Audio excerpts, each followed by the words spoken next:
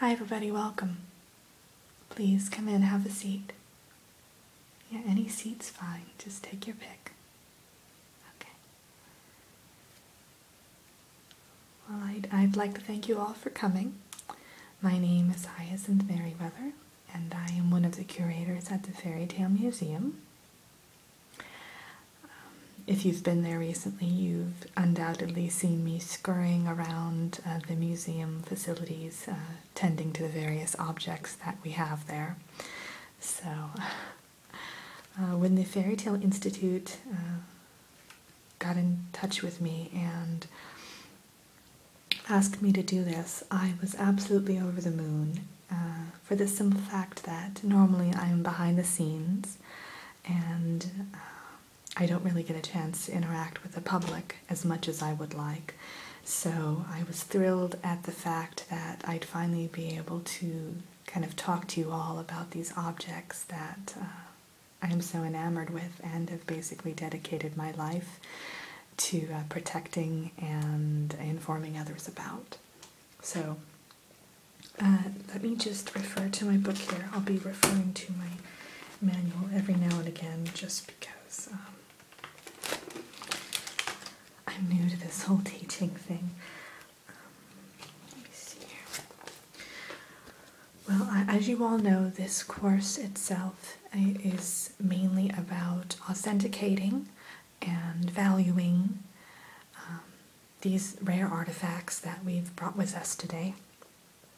We'll teach you how to kind of evaluate them and appraise them.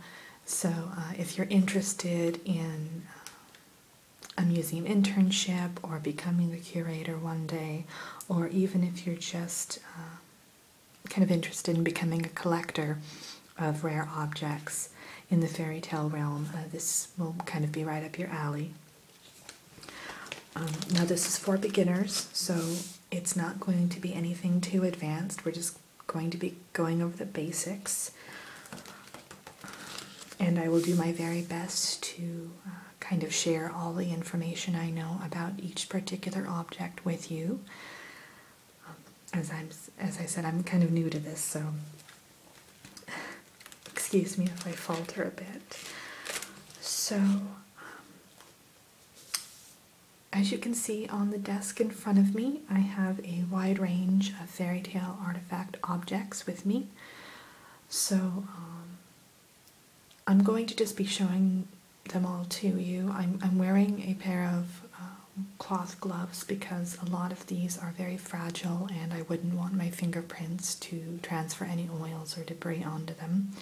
So you'll also notice that there are two guards standing at the door, armed with wands, but they are not here by in any means to discourage you from kind of asking questions or interacting with the objects that can be interacted with. They are just here to kind of discourage those who might want to cause any harm to the artifacts. The past few months we've had a couple of break-ins, and one of the artifacts has actually been damaged in the process. So we're taking extra precautions now whenever we loan out any of the artifacts or have exhibitions or anything of that sort. So I just wanted to let you all know that. Alright, so the first artifact I will be showing you, before I begin, are there any questions? No?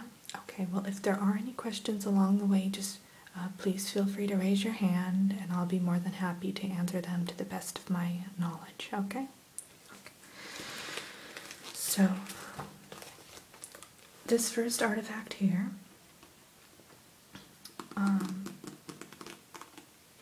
as you can tell, it's an absolutely stunning brush.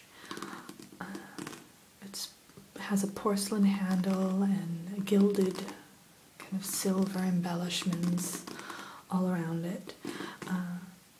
For those of you who have been into the museum, you'll have noticed this right away, probably because it's our main exhibit in the main room that we have, and it's Rapunzel's brush. So this this is not a replica, this was the actual brush that was with her in the tower when she was basically held captive there. So, as you can see, even from where you're sitting probably, her strands are absolutely luminous, so you'll be able to see the blonde strands in there. Yes, they are quite long, of course. And even if it weren't an enchanted brush and didn't belong to such a notable character, the brush itself is simply stunning. The craftsmanship that was put into it is just utterly remarkable, I feel. And we've had a couple of counterfeit brushes that have come into the museum, people trying to sell them as Rapunzel's original brush, and of course we own the original, but we weren't aware of that evidently at the time. But they didn't have the same weight and, of course, the same kind of authentic touches here and there. For instance, a lot of the copies that you'll see do not have this rose embellishment in the handle because it's often not visible to the naked eye. You often have to shine it under a candlelight of some sort in order to make it out. So now this particular brush was kind of bequested by Rapunzel herself. A few years after she was rescued from the tower, she actually gave it to us. I think it's mainly because it was just linked to a myriad of memories that she'd rather not forget. That's my personal take on it anyway. But regardless of why it was given to us, we are so happy to have it, and it's one of our most treasured artifacts that we have on display at the museum, most assuredly. Alright, let me look at what's next in the syllabus. Okay.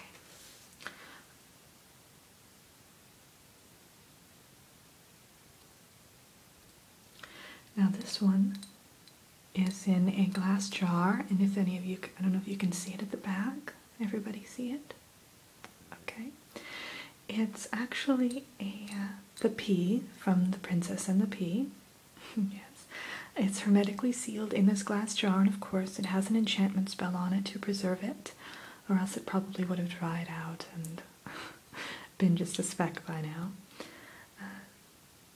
As you all know, this was the pea that sat under an entire stack of mattresses and allowed the princess to pass the test when she was bruised.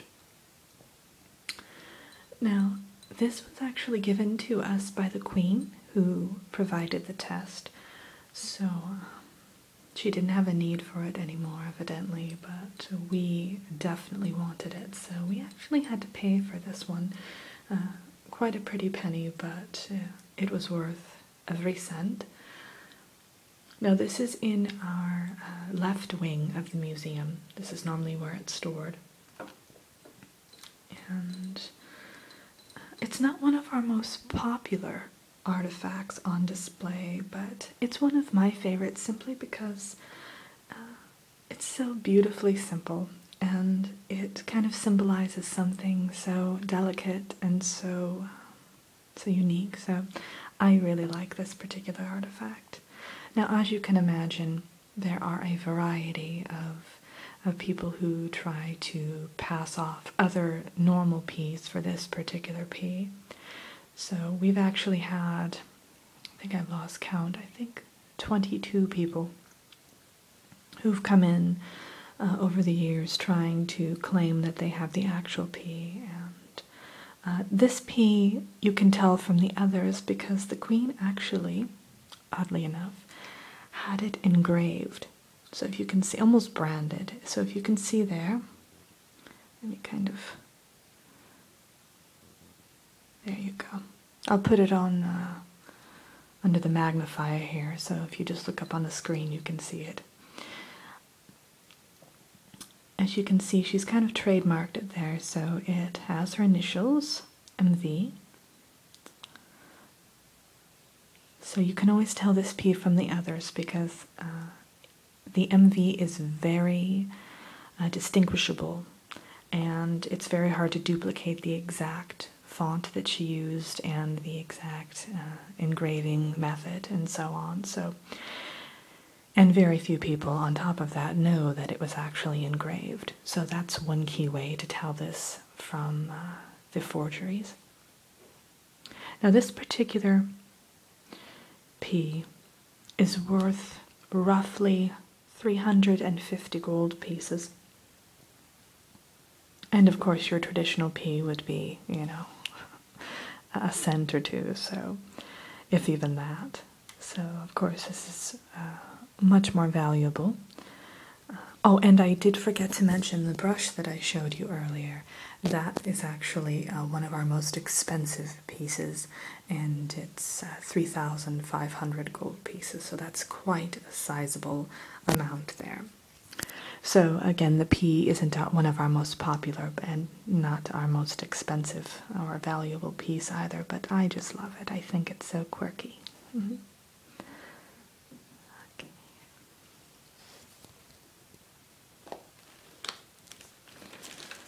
Right, look at my notes.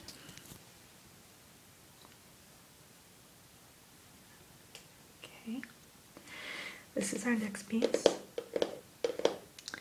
If you're at all familiar with mythology, this, you'll probably recognize this right away. This is Pandora's box.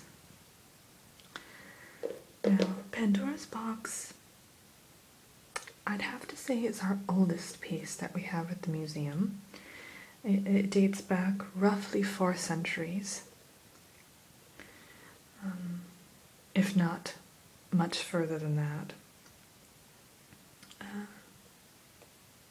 I think it's quite unique for the simple fact that it's one of our most dangerous pieces as well.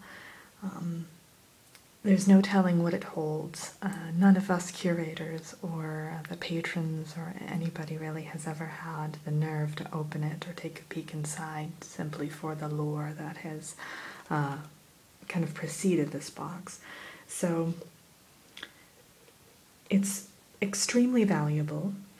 It's roughly 2,750 gold pieces, thereabouts, give or take a few.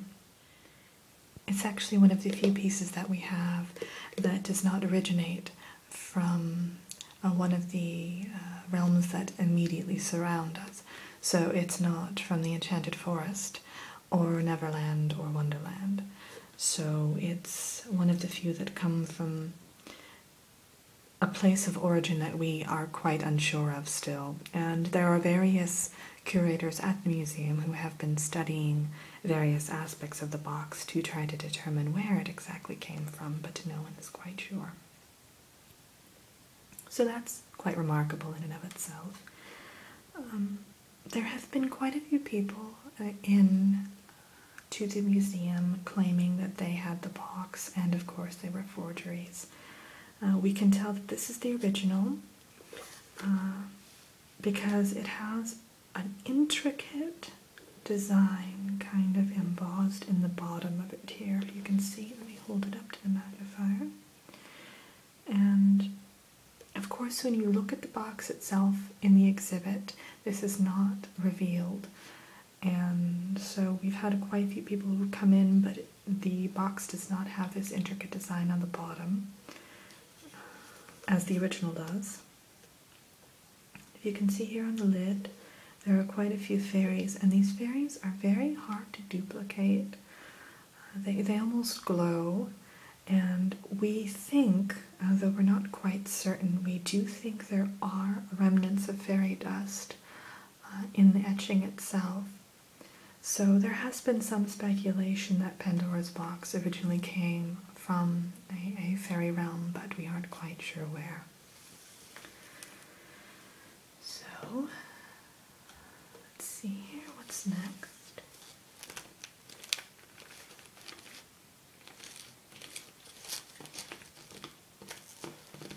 Oh, this is one of my favorite pieces. Okay. see here, this is one of Captain Hook's discarded hook instruments. So as you can see, it's very rusted, so it's prior to when he began using stainless steel, and it rusted very easily. So it's very fragile, and we are always careful to keep this in a room which is climate controlled, and we must always handle it with these gloves, of course. And this was given to us by Hook himself. He didn't have the need for it anymore, so he donated it to us. And oddly enough, we thought he would be charging, since pirates typically do try to make the most of every opportunity, but evidently he was in a good mood that day. So he bestowed it upon us, and we're very grateful for it. Now, it's been rumored that this particular hook was the one that was involved in the infamous battle with Peter Pan, which took place roughly 230 years ago, but that cannot be substantiated. We've actually gotten into contact with Pan himself, but he was not able to identify whether or not this particular hook was the one that was involved. So, yes, for now we're saying it's the alleged hook that was involved in the battle itself, but of course we cannot prove that. We cannot lay claim to that. So we've had several appraisers and curators come in to have a look at it, and none of them can reach a consensus about it, so we've had to leave it at that. Now this hook, it's roughly 1,250 gold pieces. That's what we've had it appraised at most recently. There is some talk that if we are able to prove the story behind it, that it could become one of our most valuable pieces, even surpassing Rapunzel's brush. But again, there's no sign that we're going to be able to authenticate that particular story anytime soon, unless we can come up with some new evidence. So. Okay, let me see here.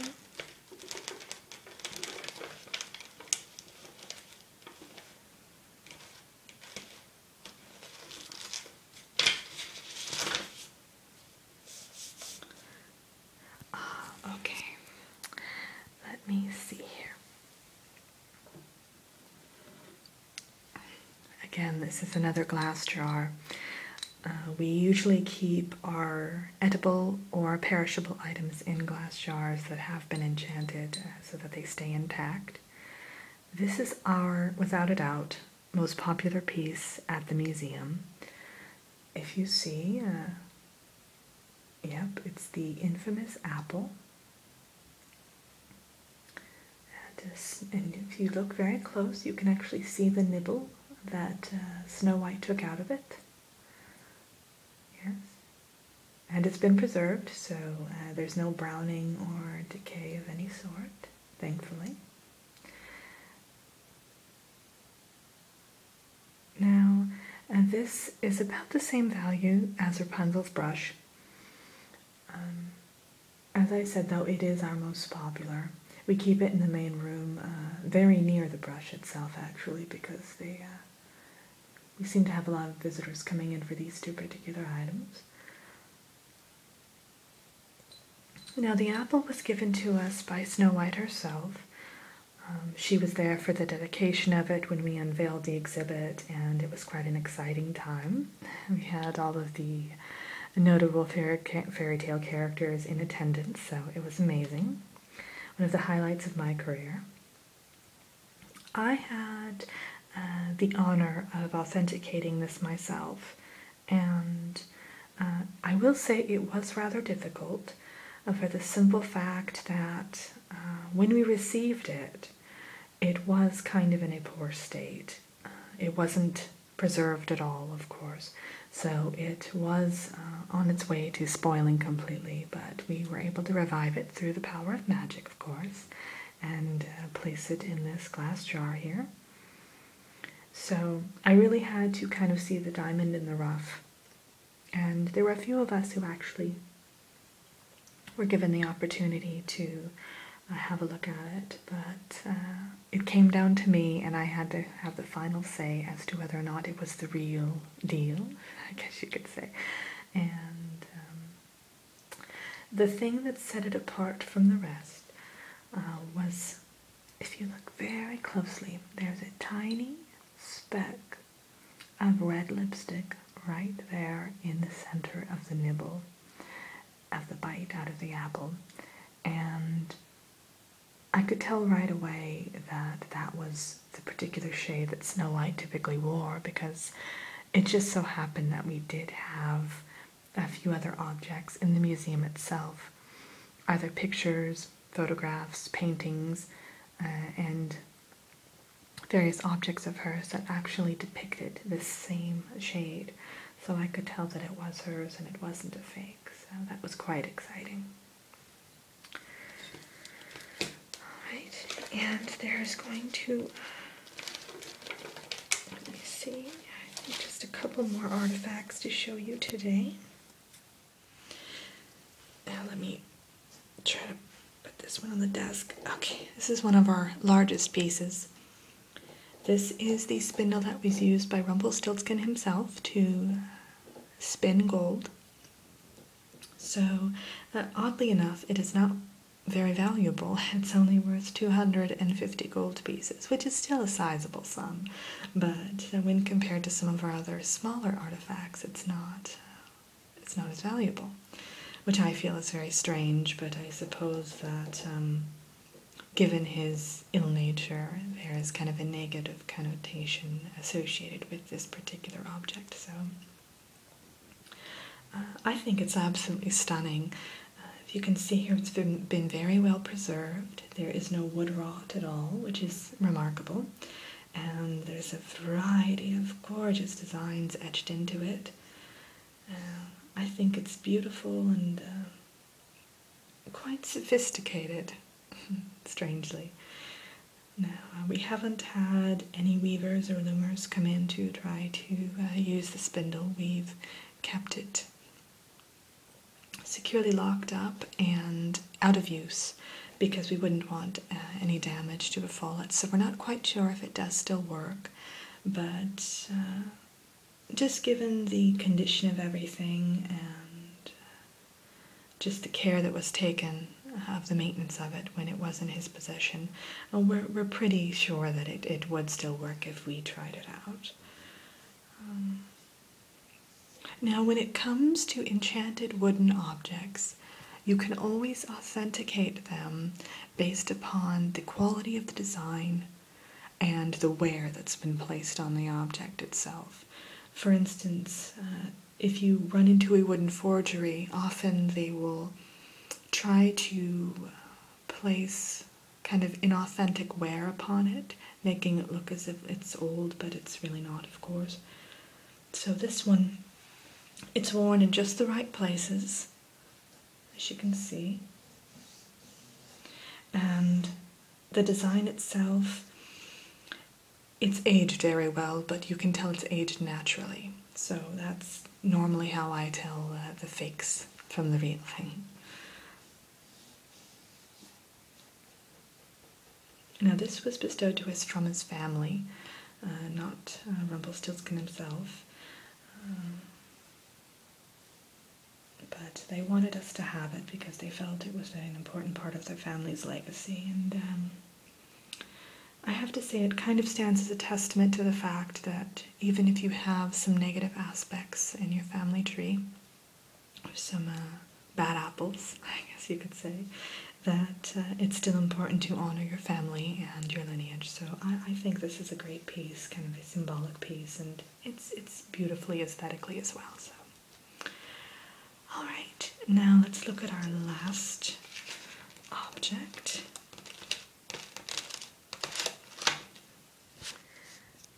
Now this particular, I guess I saved the best for last.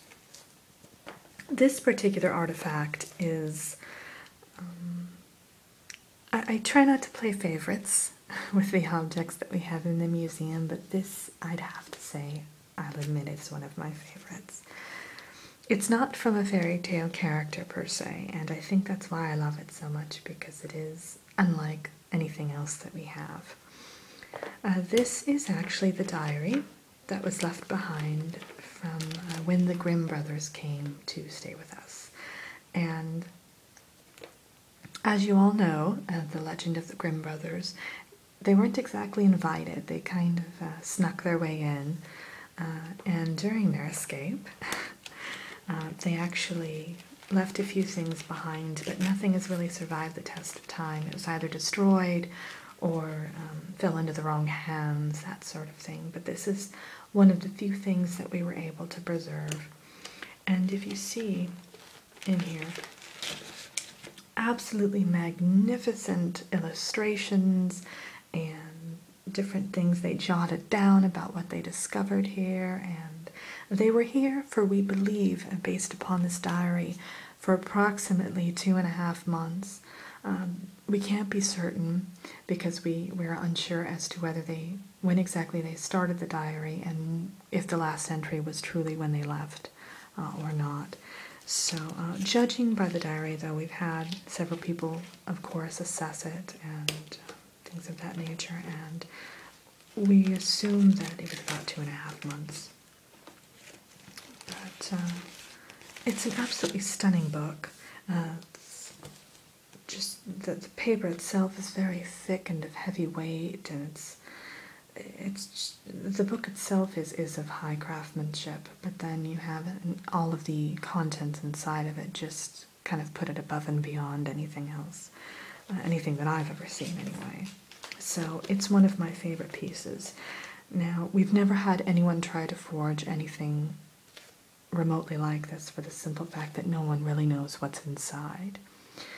They can guess and, take educated hypotheses about it, but no one really knows what's inside except for those of us who have seen it, and even those of us who have seen it cannot remember everything that's within it.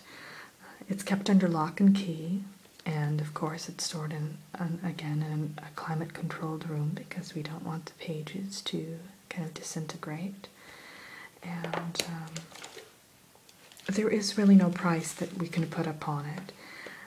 We've tried to guess at estimates, and they've been in the 5,000, 6,000 range, but no one for sure can put a price tag on it because it is one of a kind, and there's really nothing to base it on. So, that's it for the last artifact, but I'd like to invite you all to come up here and kind of take an up-close look. There are a couple of things that you can touch, such as the things in the glass jars, but we do ask you to even wear gloves for those, and I will be up here to answer any questions that you may have. If you're interested, I will be back in a few weeks offering another magical artifact course, which you'll be eligible for. It will be for more advanced learners, so since you took this beginning course, you're more than welcome to sign up for that, and I look forward to seeing you all in the future.